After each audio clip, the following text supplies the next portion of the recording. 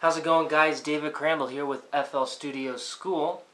Wanted to show you guys how you can get more microphone inputs on your interface. This particular interface is a Tascam US 1641.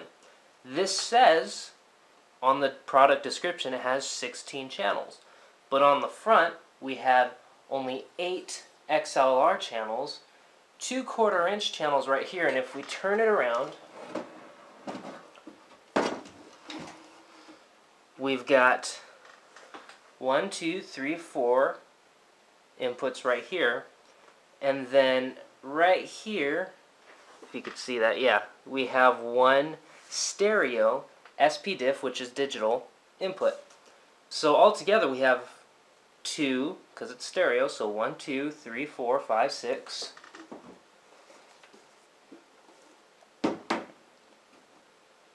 7, 8, 9, 10, 11, 12, 13, 14, 15, 16.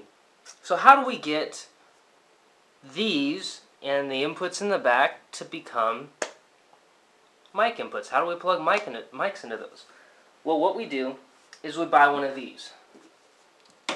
Now, it doesn't have to be this exact one, but you want something like this. What this is it's an 8-channel microphone preamp. Now, basically what that means is it has mic inputs in the back, 8 mic inputs, but they're preamplified, which basically means it's likely going to have phantom power and whatnot. So, you have all your volume controls, and the cool thing here is you get 2 instrument inputs as well right here. Regardless, you have your 8 mics, and then you have direct line outputs right here. So, for microphone 1, your output 1 is going to be right here. Okay? So, that's where our 1/4-inch cables come into play. Now, these are really colorful 1/4-inch cables. I bought these on eBay. Not just these 2. It was a set of 8 1/4-inch cables, and they're 3 feet long. About 20 bucks on eBay. Shop around, you'll get something similar. And basically what you would do is, for the first 2 channels, say channel 1, you'll plug into channel 9.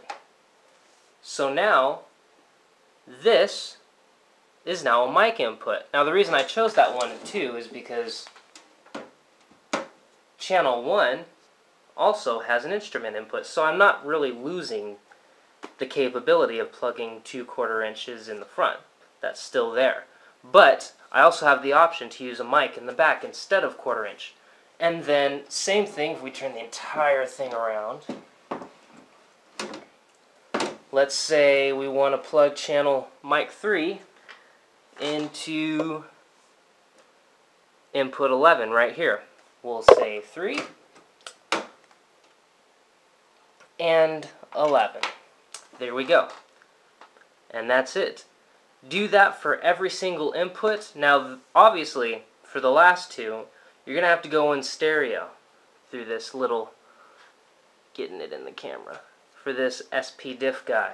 Now, you can't just take stereo 1/4-inch and go into 1 RCA. That's not going to work, because this is digital and these are analog. So what you do, and I'll throw an image of what you can actually buy, which will probably work, is basically an analog to digital converter, which is essentially what an interface is. But what this little box will do, and I think they're battery powered, or you can plug them into the wall, is you can take 2 1/4-inches and they'll go, and basically what you'll do, it's kind of jerry-rigging it, but you'll take 2 1/4-inches and go to stereo RCA into your little digital box, then out of your digital box into SPDIF. And that essentially will give you 2 more channels. So now, with that setup, I have a total of 16 microphone inputs.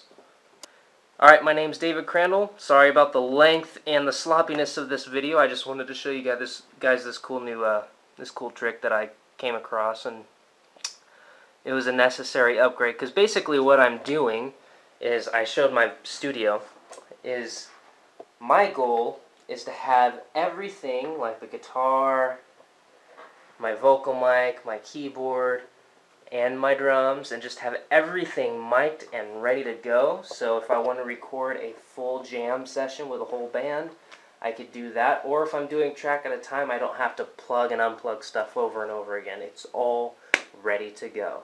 So there you have it. The upgrade itself, about 200 bucks or so. And yeah, save up some money. This is definitely a great way to go. David Crandall here, FL Studio School. Subscribe if you like stuff about music, recording, etc. Until next time, have fun making music.